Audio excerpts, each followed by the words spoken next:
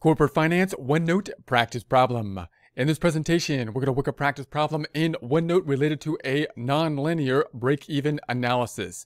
In other words, when we make these assumptions for the break-even analysis, we're often considering a nice smooth pattern, a linear type of analysis. What happens when we have a nonlinear type of analysis, a relationship that isn't quite as smooth?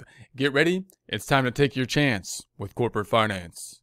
Here we are in OneNote. If you would like to follow along in OneNote, you're not required to do so, but if you have access to it and would like to, we are in the 524 Nonlinear Break-Even Analysis tab in the Practice Problems section. Closing this back out, we're going to be reading through the information up top, then we'll take a look at a smaller component of that information as we use it to work through the practice problem.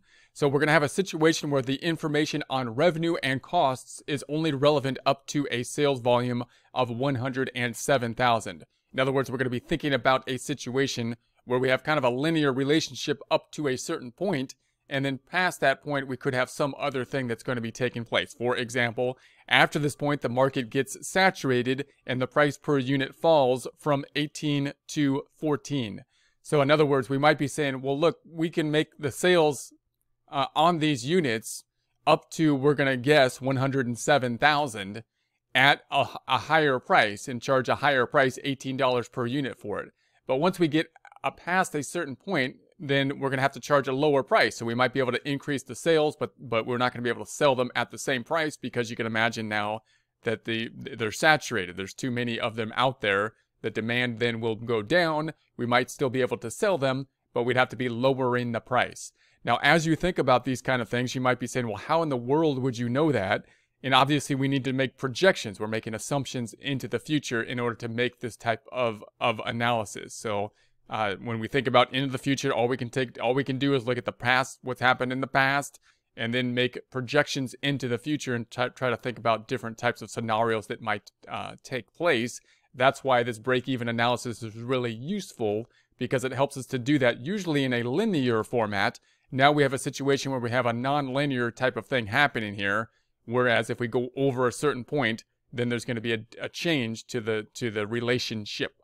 So then there will also be a cost overruns at this production volume, and variable costs per unit goes up from 9 to 10.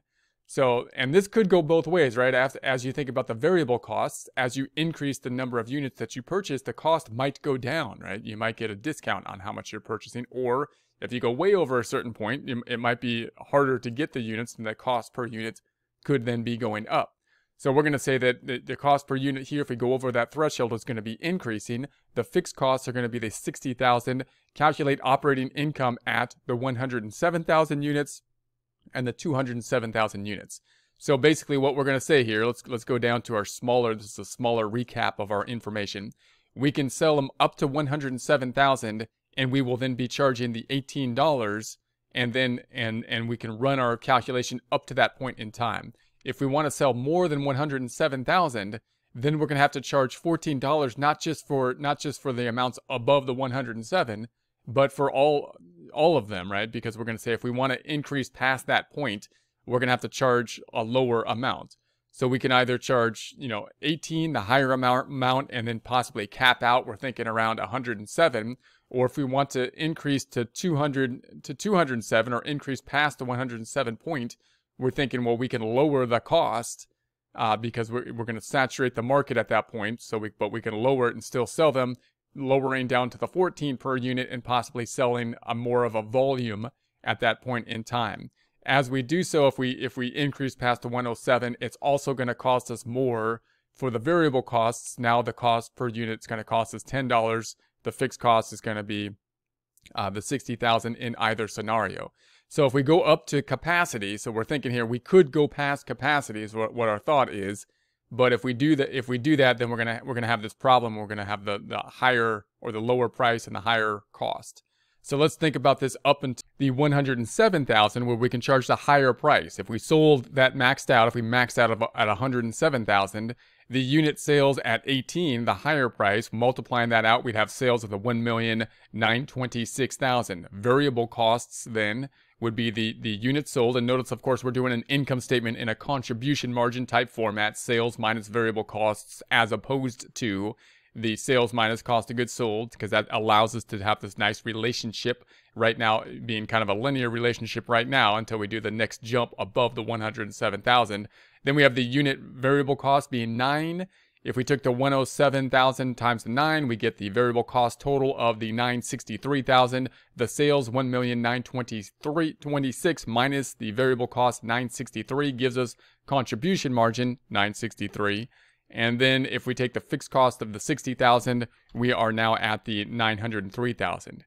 Now, if we jump above the 107, then we're going to have to use a completely different cost structure. I can't just use the same scenario. We have to basically rework it and then put in our variable costs and our sales price, which will differ now. So we're going to say, all right, now if I go over that and I assume I can sell 207, we have to basically make a new kind of calculation here. And you can imagine doing this in Excel, and I highly recommend doing it in Excel, that you can now use these two kind of scenarios and be changing your inputs for these two different scenarios if you're over this point in time. So anything from 0 or units up to 107,000, we would be using the first scenario that has a linear relationship. And then after that point in time, we would basically be using our second scenario, now being past that 107,000 point, and now resulting in there being a lesser sales price if we want to make sales above the 107. So if we make 207, 100,000 more sales, we're going to have to lower the sales price, and it'll cost us $1 more for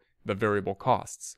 So we can then run the same thing now. We could say, well, now the sales are going to be units 207, 100,000 more.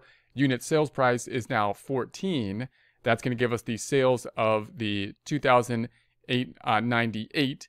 And then the variable costs now, units sold 207,000 times the costs, which are now 10 as opposed to, I believe, 9 before. That gives us the variable cost of the 2,070,000.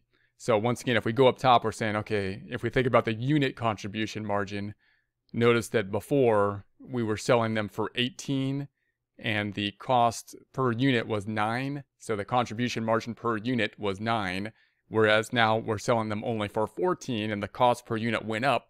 So the contribution margin per unit is only 4 at this point in time, even though we sold 100,000 more units. So that's going to give us then our contribution margin total at the 828,000, which again, you can also think about taking, right? You could take the 14 minus the 10 contribution margin of 4 times the 207,000, which would be the 828,000 contribution margin total. Same kind of calculation. And then if we take out the fixed cost, the 60,000, we're going to get the operating income, the 768,000. So comparing the 768,000 in the unit 2 scenario, notice we went all the way up to 207, another 100,000 units, but we're resulting in less operating income due to the fact, of course, that we have a much smaller contribution margin per unit of 4 as opposed to 8 before. So we can think about these two scenarios and be running them. We're going to cap out at the 107 here. Then we can use this one. We can, if we wanted to keep thinking about this, we could start thinking, well, how high do the sales need to be to end up with this being a better option, you know, to run this option. So you can think about two different scenario or bases that you would be having. And again, if you put this into Excel, which I highly recommend working a problem like this in Excel, you can see how you can fix your data inputs so that you can just adjust the data inputs and have these two different scenarios be working based on this kind of nonlinear type of item where you have this kind of step up that happens at a certain point.